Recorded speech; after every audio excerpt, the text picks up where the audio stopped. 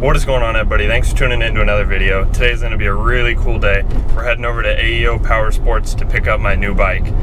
I've wanted one of these since they came out. I sat on one in 2016 when they first came out, and I've wanted one ever since. Finally in a position where I'm able to do that. Just a little bit of background. I bought my first Supermoto 2017, and it was an absolutely great bike. One of my favorite bikes I've ever owned is a 2007 KTM 525. I put a ton of hard hours on that thing and absolutely loved it, but it ended up having to sell it. And then the following year I tried to get back into Supermotos and bought a WR450. My last Supermoto just kind of put a bad taste in my mouth for Supermotos and just was not fun. I bought it for, I want to say $4,000, and then on the very first ride it blew the bottom end, and I ended up having to sell it for, I think I sold it for around $1,500 with a blown engine. So I lost $2,500 in a day on that bike. That was not fun, and only got to ride it once, and then it exploded. So after that I kind of just had a bad taste in my mouth for used Supermotos and things like that. My KTM I beat the crap out of for like close to 100 hours with no problems. It just depends on who's owned it, so I didn't want to really take a risk with buying a $10,000 dirt bike, even 500 miles on it, because you don't know who's owned it for that 500 miles and if it's gonna start having oil consumption or something early on like that. I would rather just pay the extra money to know that I broke in the bike, and it's, if something goes wrong, it's because of what I did, not someone else. That just kind of put a bad taste in my mouth for used Supermotos. When I was looking for this bike, I was looking at used ones and stuff like that, but they just changed a bunch of things in the 2020. They added rider modes, quick shifter, and some things like that. So I was debating trying to get a used one, but even the used ones were still $9,500 for a cheap one, and it had 8,000 miles on it already. So it's, might as well just spend an extra couple $1,000s and get a brand new 2020 with the quick shifter, with the modes and all that type of stuff. When I started looking to get a Supermoto, there aren't really that many options for California because they're extremely strict with their rules here. Like, you can't have a two-stroke is nearly impossible to get street legal here. You basically have to register it out of state if you're gonna get a two-stroke, compared to Colorado or Wyoming or places like that. Supra. But basically, like in places like Wyoming, Arizona, places like that, it's much easier to register a dirt bike that's not designed to be street legal into a Supermoto. But California, they have to have a certain sticker to get them street legal here, so it's a pain to try to get a bike that's not a street legal bike into a street legal bike. So you can't just go buy like an old YZF 450 and make it street legal here. It just doesn't, it's nearly impossible.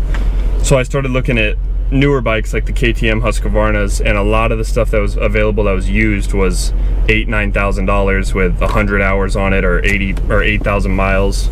And the reason I'm going with the Supermoto setup compared to the Enduro setup, I just wanted, I know you can Supermoto convert the Enduros a lot easier than you can Enduro convert the Supermotos, but to me it's, I just wanted a out-of-the-box Supermoto, go ride, go have fun, and not have to put an extra couple thousand into it to be able to get a Supermoto out of the box. There we are.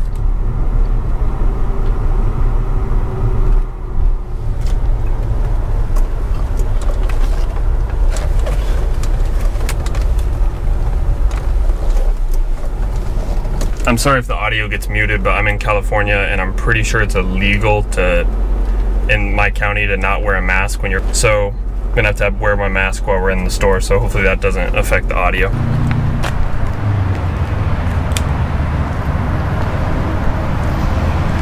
I think this is one of the fender eliminator kits.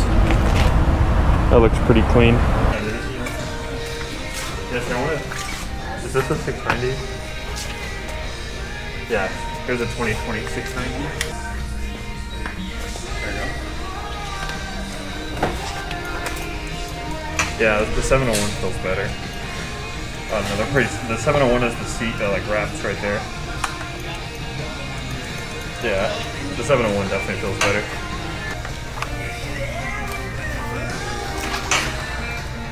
Yeah, the Enduros feel like the same thing.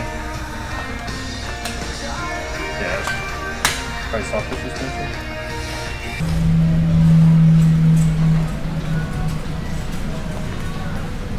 Wow, 450 looks sweet. Definitely not street legal though.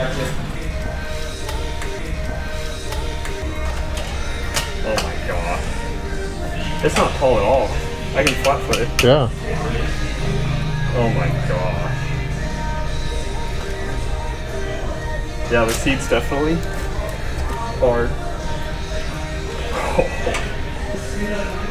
Oh my god. It's missing the mirrors. I wonder if that...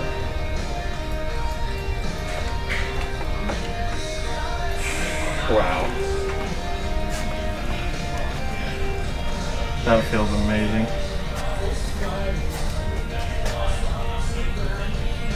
Wow.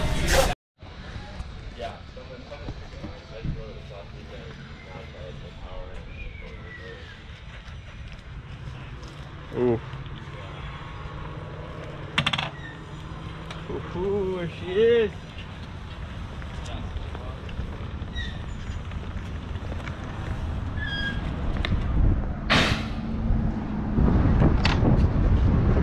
Man, that thing looks good.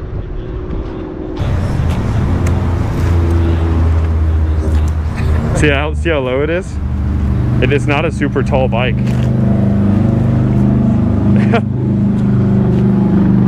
Doesn't that just feel unbelievable? Feels good. It's so light. Like, look at how just like...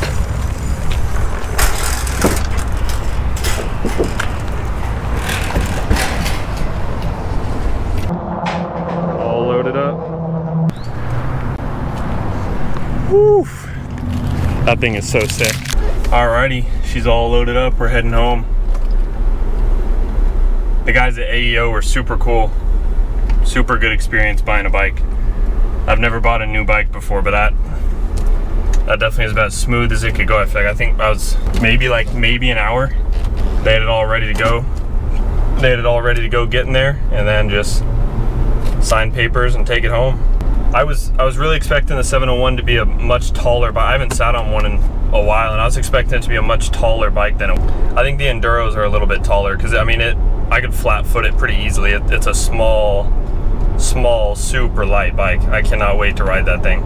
I cannot even express how nice it is to have a new bike. Comes with 2 keys, comes with the bag, comes with tools, comes with a warranty. My newest bike I've ever owned was a 2007 that was carbureted for dirt bikes, and it is so cool to have a new bike. It has traction control, it has a quick shifter, it has lean sensing ABS. It's gonna be so cool to go ride it, and so much safer, honestly, than the old bikes. It's nice too that it came with the it came with nice Continental tires. Those tires are actually designed for Supermotos, which is a lot of times new bikes come with crap tires. So that's really cool that it out of the box comes ready to ride. I was also surprised the bike came with all those stuff for a passenger. So that's cool. It's my old bike. The KTM, no way were you getting a passenger on that thing, but this bike you can do a passenger if you want to, so that'll be really cool. I'm going to be making a video breaking down how much I paid and all that type of stuff buying a new bike versus used bike, and I'm actually pretty surprised with how cheap it was for a new bike. The used bikes for sale were almost the same price as what I paid for that, so it just definitely find a good shop, AEO, somebody that's going to hook it up with a good deal, and buying that bike is way better than buying one of the used ones. And it's a 2020. I did not get one of the old models. Because I did buy this bike brand new with 0 miles on it, I probably won't get any riding clips in this video because I want to make sure I do a proper break-in the correct way to make sure I don't end up damaging the engine and ruining the life of the motor. Boosa! I'm gonna put a video out on my break-in process. I talked to the guys at AEO about it and kind of have an idea for how I want to do it, but that'll be the next video coming out, and then I'll definitely be showing you guys some clips of actually riding this thing, how it's designed to be ridden. I was super excited to get this bike, but after seeing it in person, this thing is just unbelievable. I couldn't even imagine in my head how amazing that bike feels and looks. It is just, it feels like the TTR in weight. It feels super light and nimble and small to the ground, but it's got a 700cc engine. It's gonna be a monster. I cannot wait. It's also important, the reason I'm not riding it home also is, it's also important, it's a brand new bike to me. I've never ridden it before. Tires are brand new, they're not scrubbed in yet. Brakes are brand new.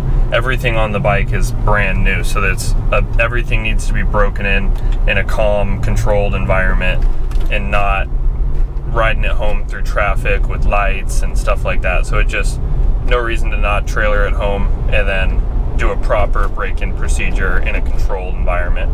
Another thing that actually blew me away about this bike, because considering how expensive it was, the and full coverage insurance on this bike was $10 more a month than liability on my Honda Blackbird.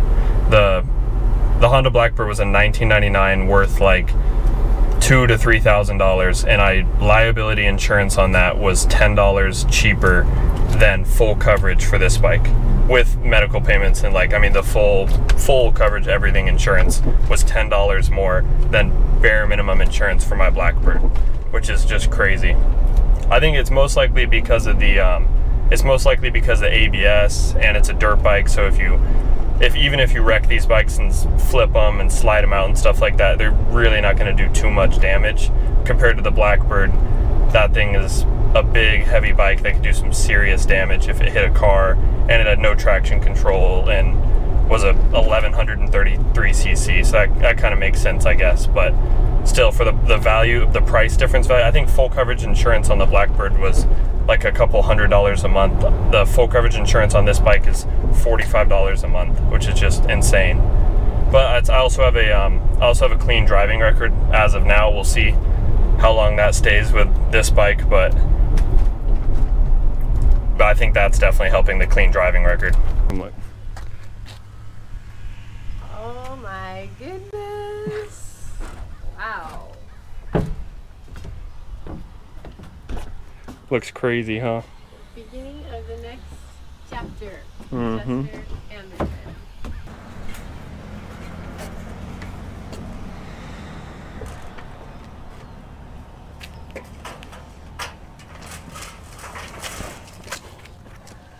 Oh my god, so light. This is such a good looking bike. And so like, this is what I was telling you about the tires. Comes with these stock, the Conti Attacks. That's a super nice tire. I'm glad they come with that. The keys are pretty sick too. Comes with, oof. Has all the modes right here. 1, 2, traction control, ABS. You sat on it and it's... Yeah, it's super comfy. The only thing I like, this exhaust is massive. That's definitely one thing that's got to go. But Akrapovic exhaust for this thing are like $1,000. Which ones do you like about that exhaust? It's massive.